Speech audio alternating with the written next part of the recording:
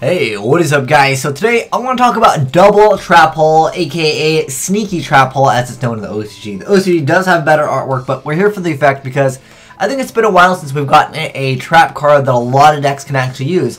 But anyways, let's go and check it out. So it's a normal trap card coming out in Secrets of Eternity that says when your opponent special summons a monster or monsters in defense position, banish that defense position monster or monster. So that's really cool. If you're going to go ahead and pendulum summon a bunch of cards, in the sense that that can be activated just like bottomless trap hole. Granted, they have to be in defense position, but let's go ahead and talk a little bit about what this could actually hit as far as the game goes. So we already know the Ultimate Hadouken deck is actually getting a little bit more popular on DevPro, especially with Scrap Iron. There's another Scrap card coming out that you can flip-flop every turn to destroy face-up cards.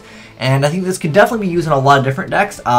It can technically counter hallex because a lot of times they will be special summoning that monster in defense position. Now, with the addition of this card, maybe people will be summoning it in attack position, but yeah, I think that is pretty cool that we have access to getting rid of, anything that, special summons in defense position.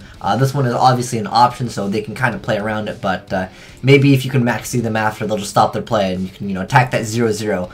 Next up, I was thinking any synchro-based deck. We are getting some jet synchrons, some new support for the junk archetype, and I think this could definitely be used against them. A lot of their support really comes through from junk synchron, and if you're going to be banishing that defense position monster, obviously you're going to disrupt their play and also disrupt their plays in the future. As far as what the meta looks like right now, I mean, you can definitely hit Burning Abyss. Pretty much everything they special summon before going for Dante or Virgil is more than likely going to be in defense position. So you can banish that, and then I think that is pretty cool that it banishes multiple monsters. Although, the one problem I have with this is it doesn't banish like the multiple Burning Abysses. Unless, of course, they're activating some random card that special summons a bunch of them. Maybe if they soul charge or something like that, you can definitely make use of it in that scenario also.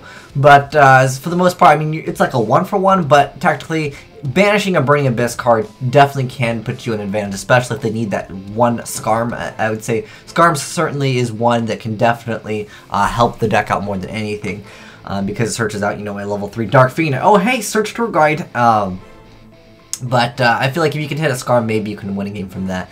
And I was thinking with Shaddoll's, not really anything that you can hit that is too powerful that just comes out. Maybe the Wendigo, which is the new Shaddol monster coming out into the game, also from Secrets of Eternity. So you can hit the Shaddolls as well.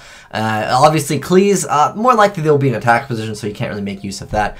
And also with the Ritual Beast or the Spirit Beast, if you guys have seen that deck, they like to special summon defense position also, so it can definitely counter a few different decks. And not that too many people play Satellar Knights, but because the All-Sham, a lot of people have been actually messing around with that card just because it can burn people to death. And yeah, the Satellar Knight special summons the monster in defense position, so you can kind of counter that as well. So I thought this was a pretty awesome card, the Sneaky Trap Hole. It's going to be called Double Trap Hole in the TCG. I like how they replaced it with a piece of meat. I kind of like the OCG artwork, which is the sexy goblin girl, but it was too hot for us, I guess. Like, it's a doll, but anyways, sometimes they like to change the artwork for, like, pretty much no reason. But anyways, I think this card has a lot of potential. But guys, let me know, what decks would you main deck this in? Or is this more of a side deck card for you? Personally, for me, I see it more of a side deck card, but I think that it can definitely counter a lot of stuff because banishing cards is always strong in the game of Yu-Gi-Oh!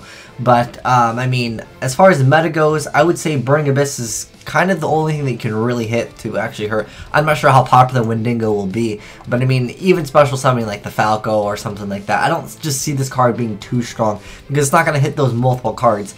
And I'm thinking perhaps in a Pendulum deck, maybe if they special summon everything in defense position.